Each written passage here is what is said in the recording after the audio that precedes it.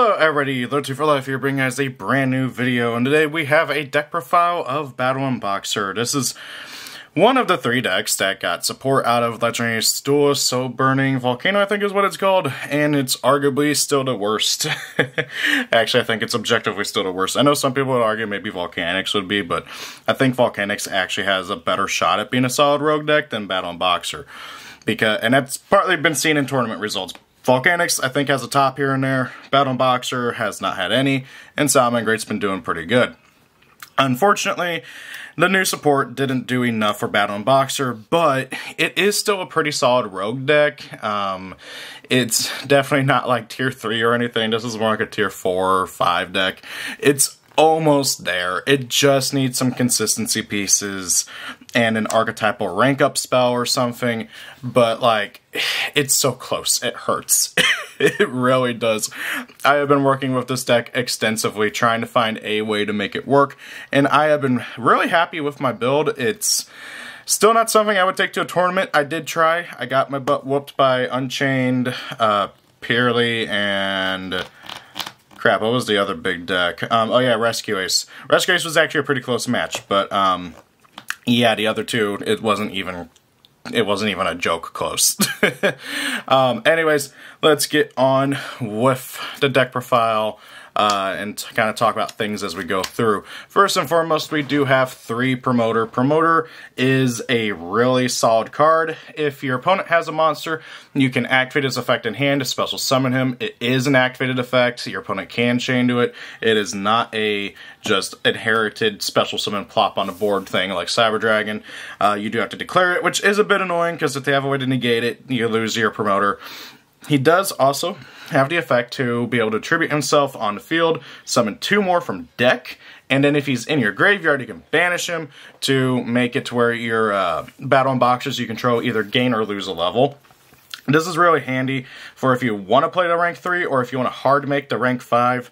I don't really recommend either of those.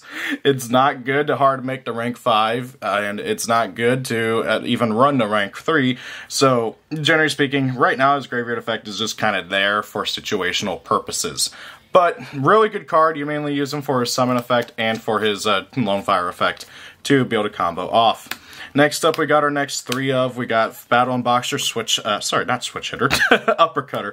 Uppercutter is one of your big starters that you want to get to, usually off a Promoter or off of a different card. And this guy, on summon, searches for any Battlin Boxer monster or a counter trap card, and by that I mean a trap card with a counter trap card with counter in the name, of which there's only 3 solid targets, and even one of those is like totally optional to play. And then if he's sent to the graveyard by a card effect, you can either special summon a Battlin Boxer from your graveyard or set a counter trap card with, well, counter in the name. And the problem is that you can't do both effects in a turn. He would be so much better if he was able to do both, and I'm sure, well, it'd maybe not make the deck like tier or anything, or even like really high rogue. It would at least make the deck a lot more viable if you could do both effects, and I hate Konami for not letting me do both effects in one turn. I digress though, this guy is still one of the best like openers in the deck, and lets you combo off and make all sorts of fun plays.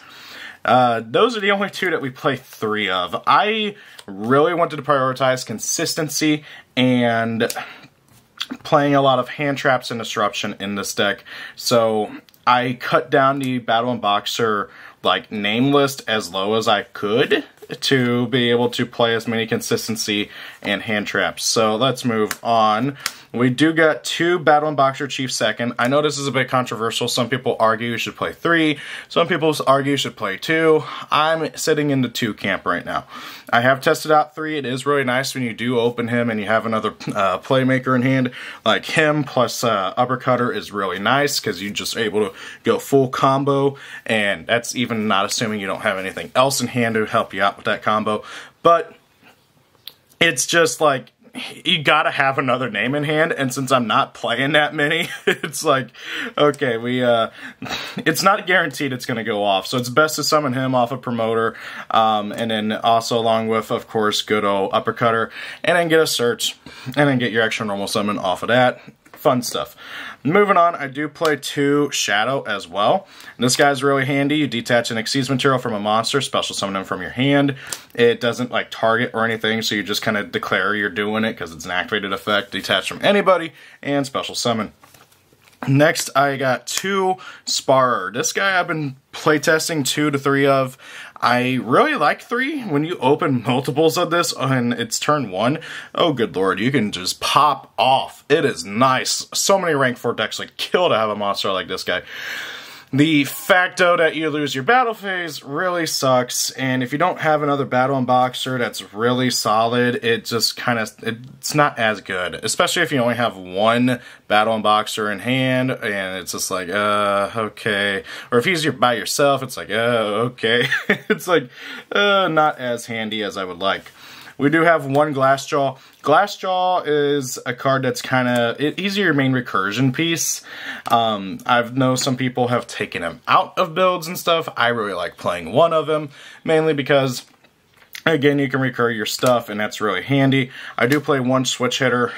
Switch Hitter seems to be a 1 or 2 of from most builds I have seen. I'm playing 1. I was testing 2. I think 1 is much better because you aren't always... Opening him and no one else sucks, and he's really good mainly on turn 2 to 3 as follow-up and all that fun stuff. Then I also do play 1 Counterpunch, and Counterpunch is a card that some people play, some people don't. I like playing 1 of him because sending him off of the rank 5 and setting him up in your graveyard, or sending him or adding him, it's just really good to be able to get over big beaters. This deck can have a really hard time getting over big beaters, so having Counterpunch to help out is always great. That's our Battlin boxer lineup. Let's take a look at our hand traps. First and foremost, we got triple Droll and Lockbird. Now, moving into the next format, this is made for the current ban list, but moving into the next format, this card is going to probably go into the side deck. I haven't fully decided yet. It doesn't do much against Unchained, so this will probably get switched with like Imperm or something. But however, that's even if I'm going to play this in the next format. I digress though. Droll is, of course, like a mandatory 3 of in most decks right now that are trying to slow down the game. So, yeah. Then I got 2 Veiler for negation, 2 Ash, and that's it for hand traps. Again, like I wanted to cut out as much as I could, and unfortunately there just isn't a huge amount of wiggle room. You could take out Veiler for Imperm if you want to go that route. It's either or. I just happen to really like Effect Veiler, so... Anyways, moving on. On to our spells. First and foremost, we got the biggest consistency boost to this deck. 3 Infernoble Arms Durandal. This card's really solid. You just equip it onto one of your dudes, search another dude, pop it. Not much more to it. Everybody knows what this card does. Then for our next 3 of is where we're going to get a bit spicy with this deck. That's 3 7th Ascension. This card, when you activate it, you take 1 Rank Up Magic Rank Up Magic Quick Play, 1 Burying Spell or Trap card, or 1 7th 1 Spell or Trap card, and either add it to your hand or set it. Sorry, not set it. Put it on top of your deck. It does have another effect, but that effect is like super duper irrelevant. It never comes up. It is really nice though, because it can come up where it can copy a Rank Up Magic effect. So if like you gotta set it and you can't really use it, it's like, okay, you can just set it, let it get destroyed, and then use it in its effect in graveyard to copy a Rank Up Magic. Now, for a Rank Up Magic, I play 2 Rank Up Magic Burying's Force, and there's a reason why I'm playing this package in the deck. For one thing, it's for C79 Nova Kaiser. Card is busted, especially when you get it with both effects. Even when losing, my opponent was like, wait, well, how do I... Okay. It's really annoying, and if your opponent doesn't have the Book of Moon or something to get rid of it, and not even Book of Moon, Book of Eclipse, because Dempsey makes it untargetable, it makes it really difficult for the opponent to run over. Now, looking at searchable rank ups, there's really only 2 ways to go about it. There's the Utopia way, and then there's the Burying way. The Utopia way, you use Sexual Connection, or I don't remember what it's called. It's, you activate it, you reveal a card in your hand, you add a rank up, or you add one of the other like Utopia cards, and then you put the card you revealed on top of your deck or something like that. It's something weird. I don't like going neg. Well, even. Actually, no, that is a neg, because you use the one card, you put one card on top, and you get one card. So yeah, it's a neg 1 in order to get any rank ups magic. And there are better rank up magic. I would much rather play like Numeron's Force or something. But can't exactly do that because I don't want to have to waste cards. It's like, come on. So I went with the Barian way, where I play 7th Ascension to be able to search out a rank up magic. And our options are literally either rank up magic Barian's Chaos Force, or sorry, rank up magic Barian's Force, or pretty much rank up magic Quick Chaos. And I did test out one rank up magic Quick Chaos, and it's really nice for going for like OTKs and stuff. But it just wasn't worth it, generally speaking, especially since, like, yeah, it helps with OTKs and all that, but generally speaking, I'd much rather be able to just go instantly straight into Nova Kaiser, Chaos Kaiser, blah, by using this. You could go that route if you wanted to. It's down to you, like, totally speaking. The nice thing with this card, though, specifically, and why I play it over the Rank Up Magic Quick Play, is because when you use this card to Xyz summon, you get to steal one of your opponent's Xyz materials if they have an Xyz monster with material out. So, if you're playing against Purely, or Kashtira, or any other Xyz focused deck, you get to steal one of their materials and add it onto your Chaos Kaiser, which means Chaos Kaiser gets to do his effect just that much easier, which is always really nice. For consistency, I got 2 Desires. I wish I had the money for freaking Prosperity, but yeah, no thank you. Speaking of wish I had money for, I'm playing 2 Triple Tactics talents. I would play Thrust if I had Thrust, if I had the money for Thrust. So we're playing Tactics talents instead. This card's just stupid good for the deck and really handy. 1 Rhoda, obviously. 1 Battlin Box and Spirits. You mill the top card of your deck, target a Battlin Boxer in your graveyard, special summon it. Pretty self-explanatory. And then for our 2 traps, I do play 1 Battlin Boxer, 1 Battlin Boxing Cross counter, and 1 Flamvell counter. These 2 cards are your main counter traps to search off of Uppercutter. You can also play Jolt Counter if you wanted, but Jolt Counter is like a side card if you're going first and you expect your opponent to evenly you, because you can use Jolt Counter to stop the evenly, and then still have Flamvell Counter to follow up for main phase plays. Anyway, so what do these do, if you don't know? Flamvell Counter, when your opponent activates a spell or trap card or effect, I think, if it's, yeah. Negate the, no, it's just a card, not the effect. When your opponent activates a spell or trap card, banish a fire monster, 200 defense from your graveyard, negate it, destroy it. Really, really good, especially considering that the card that searches this, Uppercutter, has 200 defense. It's like they made it on purpose. It really would have been nice if they could have reprinted this card in Soul Burning Volcano, because this card has 2 printings, and both are from like a decade ago. Moving on, Battlin Boxing Cross Counter is the monster negate. Whenever your opponent activates a monster effect, while you got a Battlin Boxer Xyz monster on field, negate it, destroy it, and destroy one of your Battlin Boxer Xyz's, and then you get to special summon a Battlin Boxer with a different name from your extra deck and use this card as its Xyz material. Really good card all around. These 2 are great, and you can recycle them. You search them very easily. Generally speaking, with Desires, you want to do your combos and everything, and then you want to Desires and everything, because banishing either one of these off of Desires sucks. So, yeah. Just trying to take some of the stuff I've learned from deck building in general into this deck. Moving on, let's take a look at our extra deck.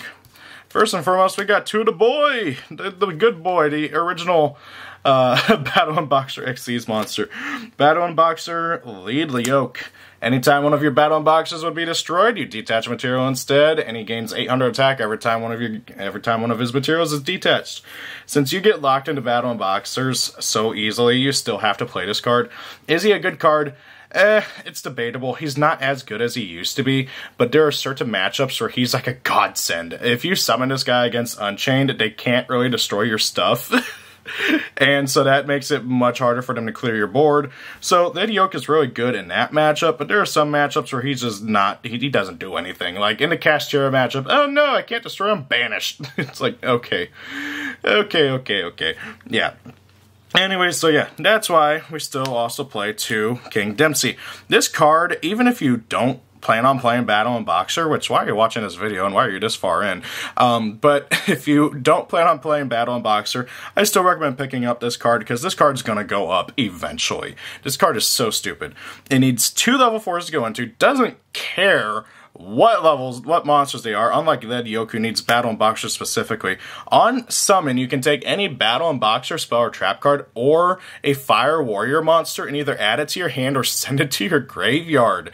This card is stupid just off of that. On summon, not even exceed summon, you can summon this guy, get his effect negated, like, and then, oh hey, cool, next turn, Monster Reborn him back, and get the search. It's like, what? On summon. It's actually because of this that we don't play 3, because you can just normal summon Switch Hitter next turn, bring him back, and then get another search. So it's really, really handy. He also has the bonus effect, and I call it the bonus effect because it is a bonus effect, to detach a material from anybody you control for effect, and, well, basically make it to where all of your Battle and Boxers can't be targeted, which is really good and combos really well with the others, because then you get targeting protection and battle or destruction protection. Then we got 2 number 79 Battle and Boxer Nova Kaiser. This guy is really cool. He doesn't have a detach effect. He needs 2 level 4 monsters to go into. Once a turn, you can attach 1 Battle and Boxer from your, I believe, hand or graveyard. Yeah, hand or grave, but you never do it from hand. You always do it from grave. Attach it to him. He gets 100 attack for every Battle and Boxer attached to him. And if he dies, you can summon as many Battle and Boxers from your graveyard up to his materials. So that's really neat and all, but he doesn't tend to stay on the field for very long because we're ranking him up into number C79 Battle and Boxer General Kaiser. This thing is the whole reason to play the deck. Like, not even a joke. This card is stupid. So it needs 3 level 5s to go into, but we're not doing that very much, if ever. We're ranking him up. There are times where you do have to hard make them, which is no fun, but hey, it does happen. Whenever your opponent would summon a monster, you can detach 2 material to negate that summon. It's a hard once per turn though, which does suck. But if you have C70, the original 79 on him, if a Battle and Boxer battles, God, that's a tongue twister, you get to send any Battle and Boxer from your hand or deck to the graveyard to basically take that monster that's battling your Battle and Boxer and attach it to this guy specifically as a material. And so this is really handy because, for one thing, if you're attacking, you get to redeclare the attack because it doesn't happen at that point where you don't get to redo the attack anymore. It does it before that, so you get to redeclare the attack and effectively clear 2 monsters out. Also, if you send like either Glassjaw or Uppercutter or Counterpunch, it's pure advantage because with Glassjaw you'll get a recursion, with Uppercutter you'll get a recursion, sending Counterpunch you can let one of your smaller guys like Dempsey punch over something. Really good card all around. Very, very, very, very powerful for the deck, and if this deck ever does like get really good support like another wave, this card's going to be a threat. Now, because we got so many ways to summon and also get locked into Battle and Boxer, we do have to play some of the not-so-good Battle and Boxers just to kind of round out the extra deck. Obviously, you don't really have to, but it's just generally good to because you're going to get locked into stuff super easy. I do play 1 number 105 Battle and Boxer Star Cestus.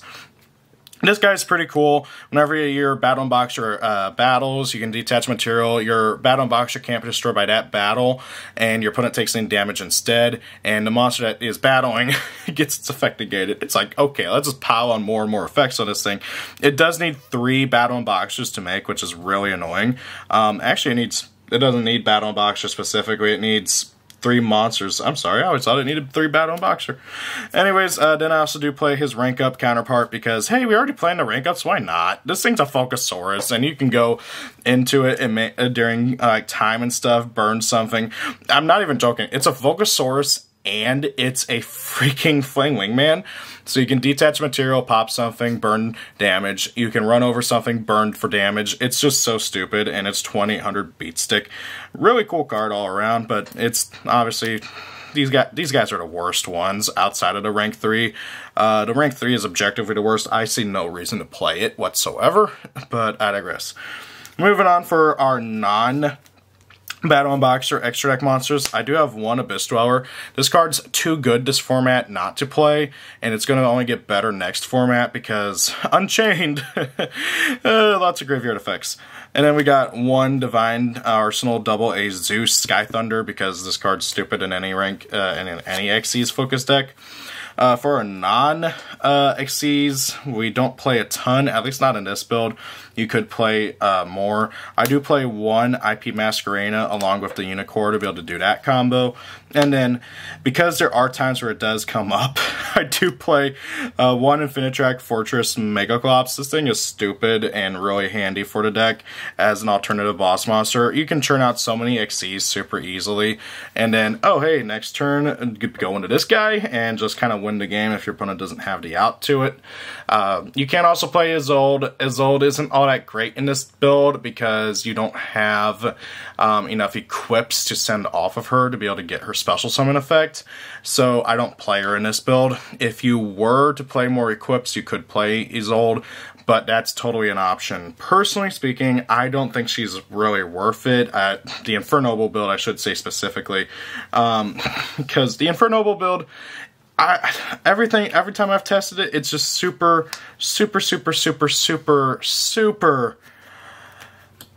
what's the word I'm looking for? Inconsistent. And I don't like it. So this is the build that I've come up with.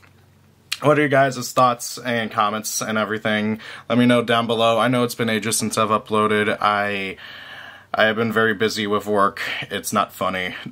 I might explain one of these days. I don't know. It's just life and work and being an adult. I do want to get back into YouTubing, so I'm trying to forcibly make time to do it. So anyways, guys, thank you for watching. Have a great day. Rate, comment, and subscribe, and see y'all later. Peace out. Goodbye. Thank you for watching the video. I hope you enjoyed it. If you did, please do consider rating, commenting, and subscribing. Sharing the video helps as well. If you especially really like it, please do consider being a channel member. Every little bit helps out. And hey, also why not check me out on my other social media pages. Thank you, and have a great day.